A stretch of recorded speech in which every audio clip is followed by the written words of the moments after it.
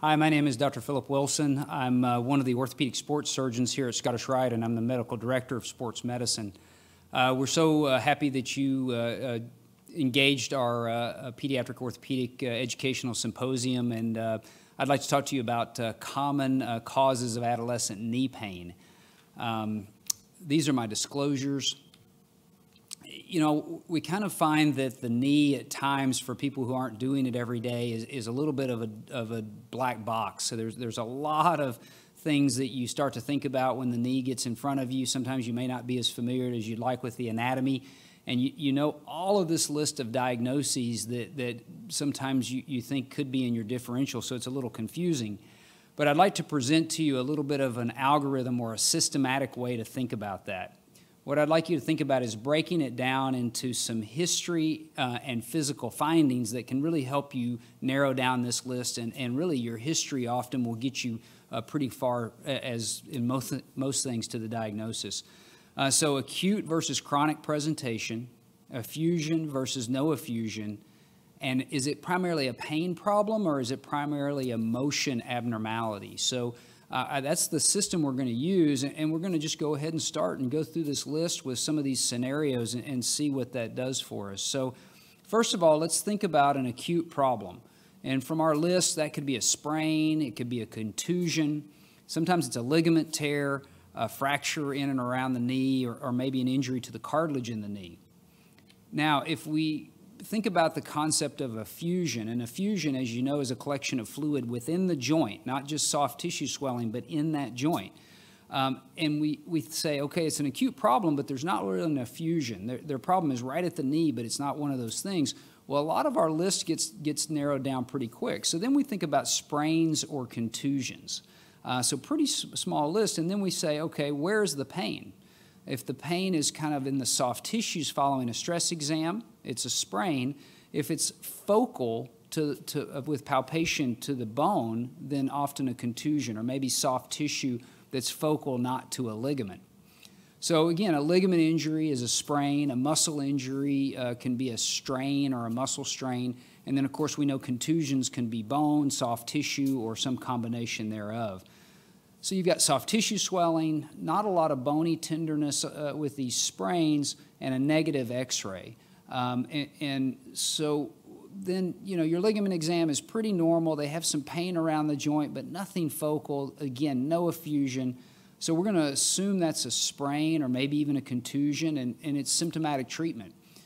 We've all heard of the RICE protocol. We sometimes add a P there for protect, so sometimes it's an ACE wrap or maybe even a splint or a brace, but certainly rest, ice, compression, elevation. We get them moving early and try to get that strength restored. We don't necessarily need to see these folks unless those symptoms last for more than 3 or 4 weeks. If that pain is ongoing, we need to see them. So let's go back to our list. Now, let's say we've got an acute problem, but there is an effusion this time. And we're going to talk about that effusion in just a minute. But let's just say they're acute, and we've learned to diagnose that effusion.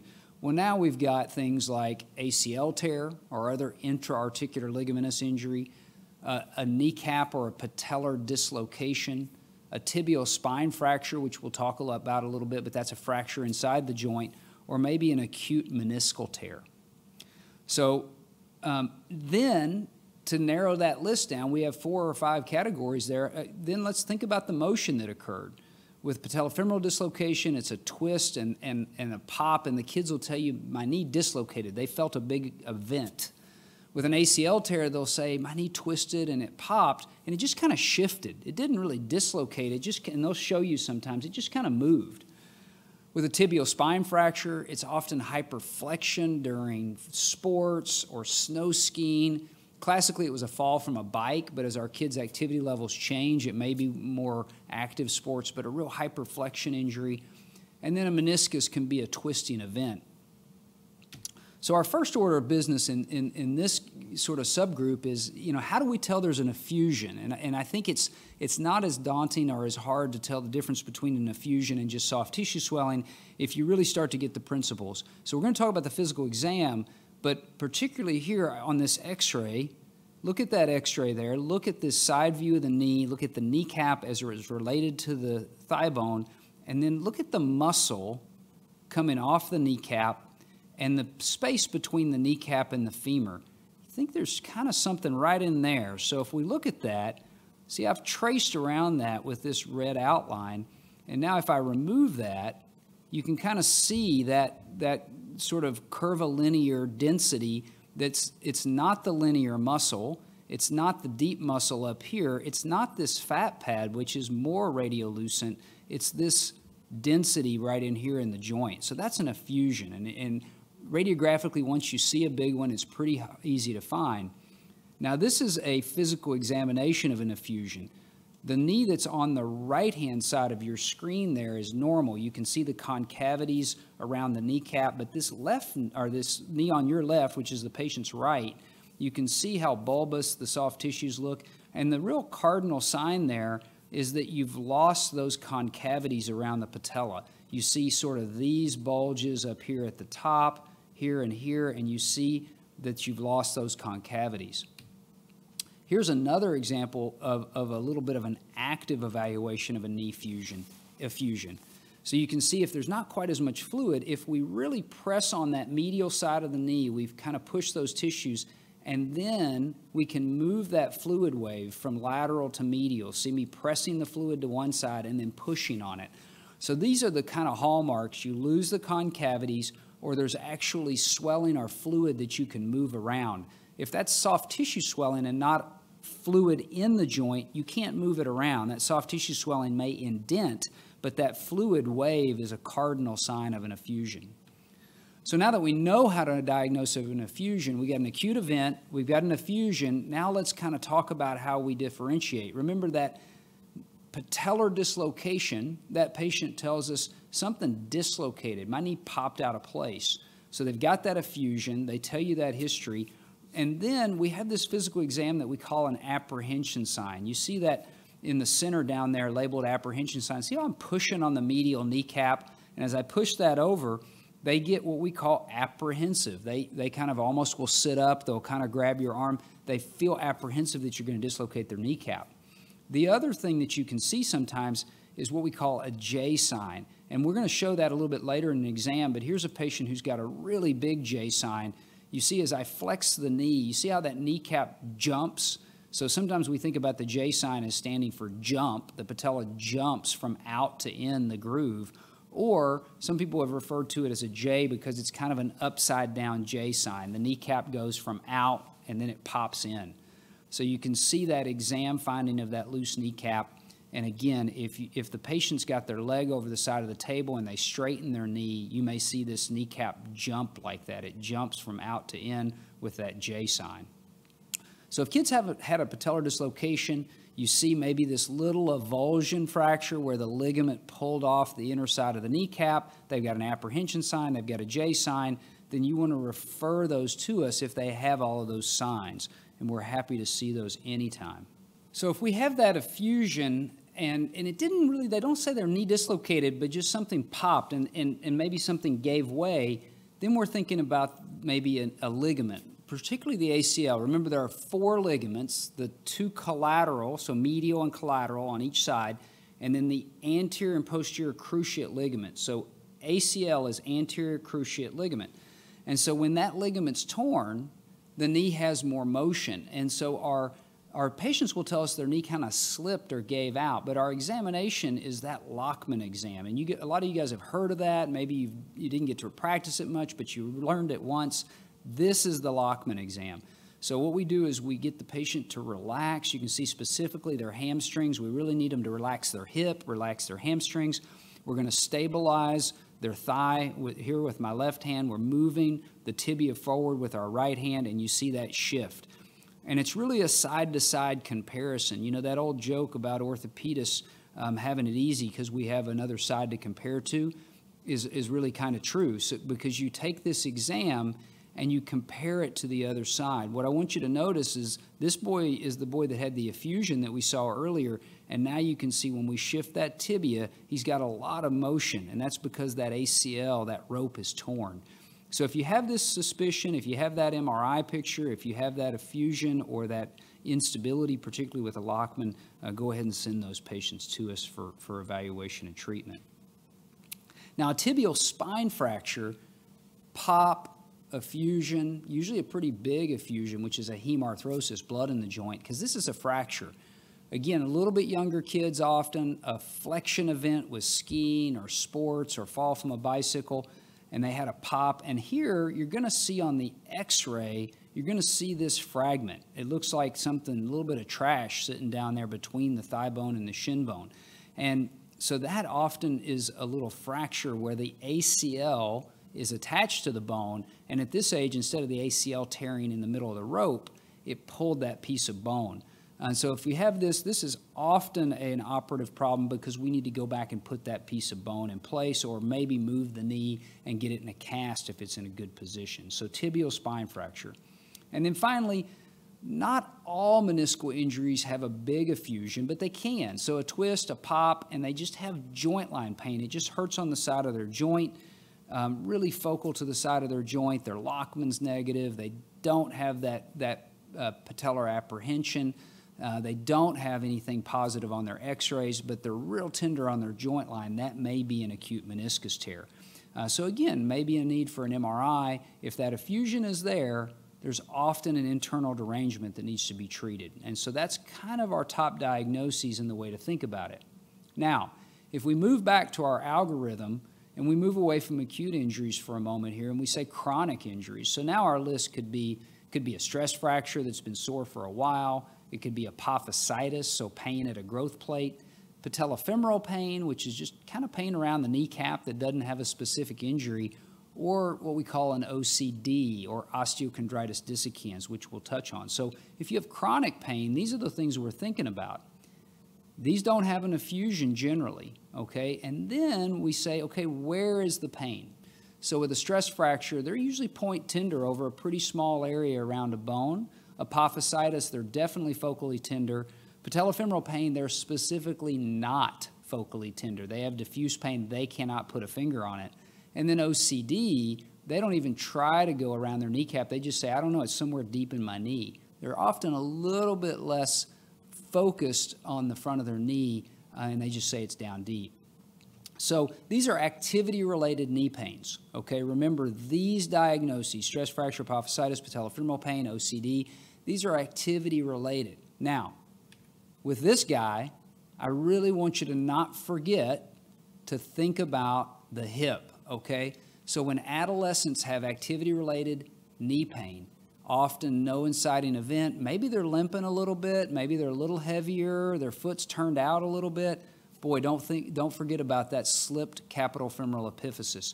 You will not miss that if you always do a hip rotational exam. So if you start your knee exam with rotation of the hip and they have equal symmetric range of motion, you're not going to forget that skiffy. You're not going to miss it, and you can go on to these diagnoses. Okay, so stress fracture. Usually they've been on the couch all summer. It's in the first month or so back to sports. They're running. They're doing a lot of activities. They're focally tender on the bone. Their knee joint is okay. Distal femur, stress fracture. You can see it on the x-ray. Often it may look a little worrisome to you, but the radiologist, and combining that radiologist opinion with a history of high activities like running, a stress fracture is pretty high in your differential, and you can refer that, and it's usually not a pathologic lesion. Again, activity-related, pain in the front of the knee.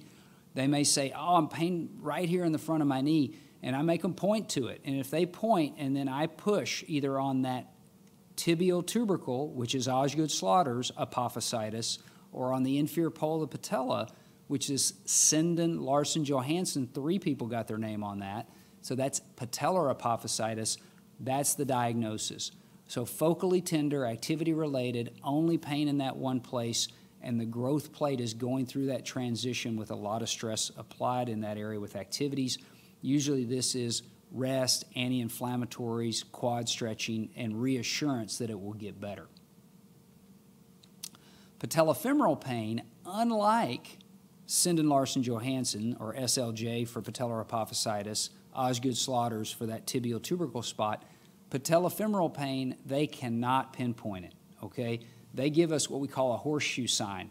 See that little cartoon on that knee? That's because that's what she does when you ask her to point to her pain. It's all around. She says, it's just all around here. It's all around my knee.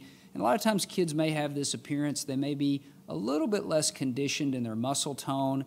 Sometimes they have a little bit of in-toeing. They have got a little bit of knock knees.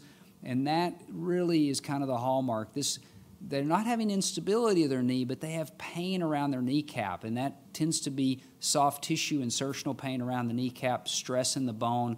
We don't know exactly why this happens, but we think it has some sort of caused by an abnormal balance of the homeostasis of the muscle strength around the front of the knee. So when we've looked at this problem, we've looked at things like icing, bracing, acupuncture, shoe wear changes, all kinds of other treatments that you can think of. The one thing that works is physical therapy. Quadriceps strengthening, knee balance, knee proprioceptive strengthening. So physical therapy is the answer for patellofemoral syndrome. OCD. Okay, sometimes this is a really strange diagnosis to people. This is an idiopathic osteonecrosis below the cartilage surface during development that, if it continues, leads to cartilage surface cracks and instability of a surface lesion on the joint. So when we see this,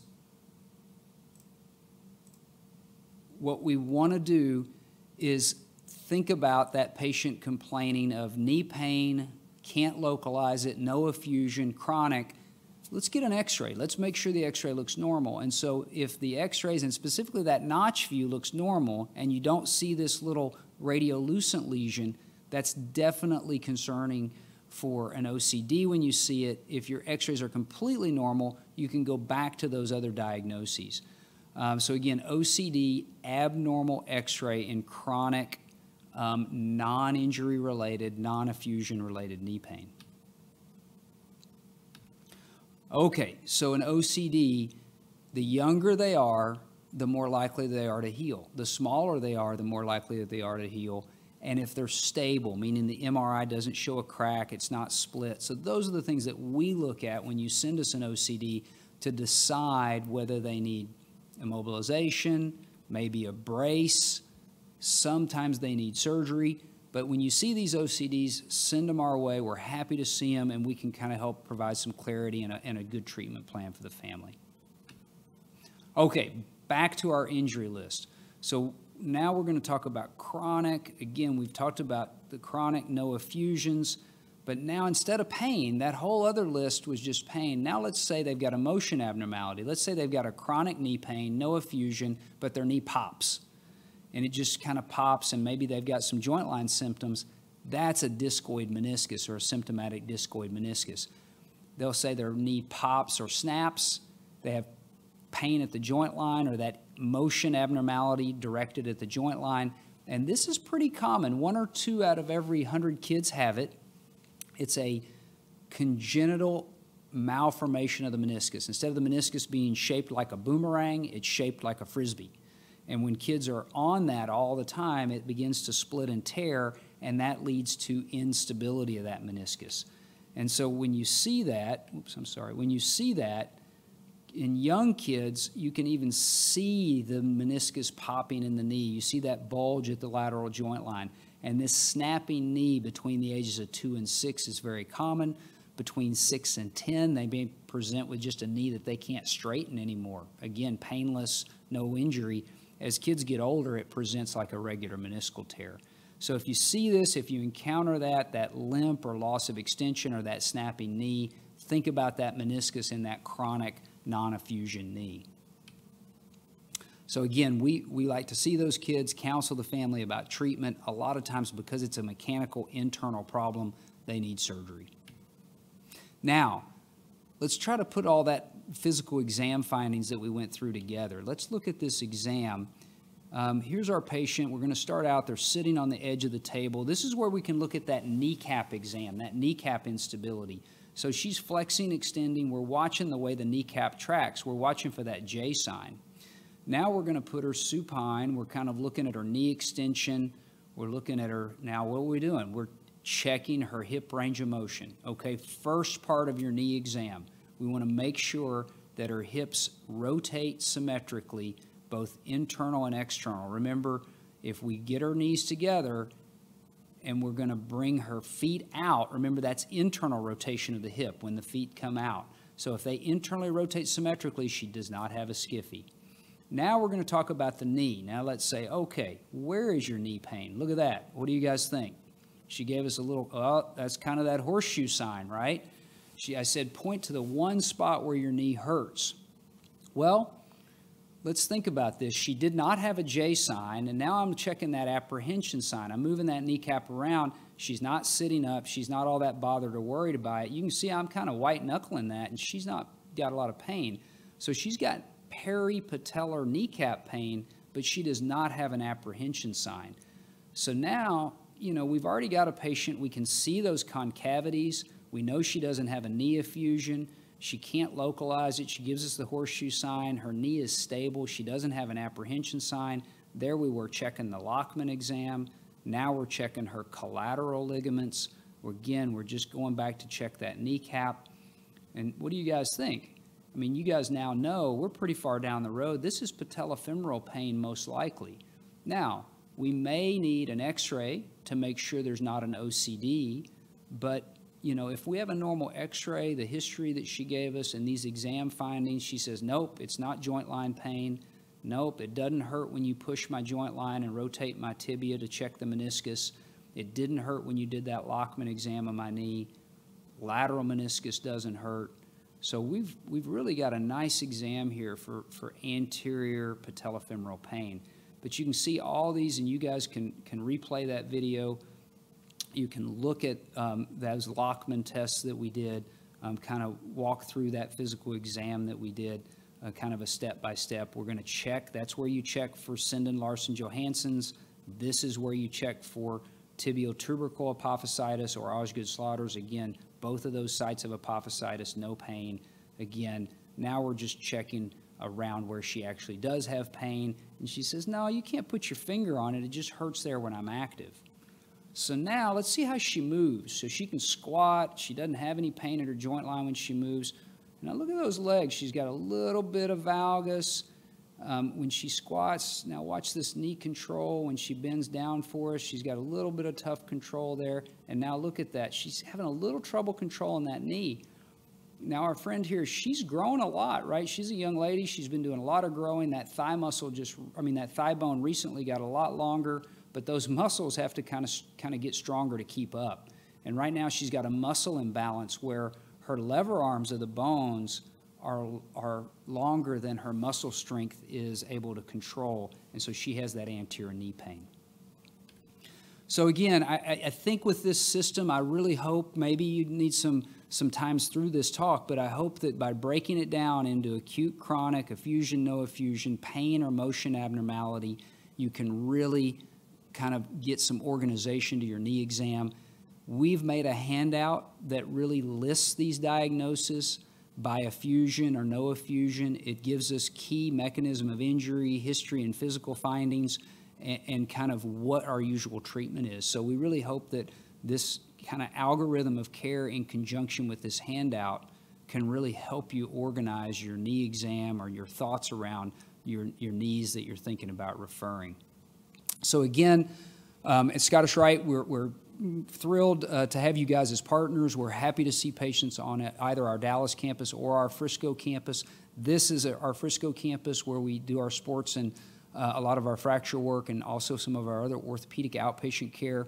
You can see we've got a lot of resources here. It's a beautiful campus. We'd love to have you guys come visit us anytime. These are our contact information, and so please reach out if you have any questions. Thank you very much.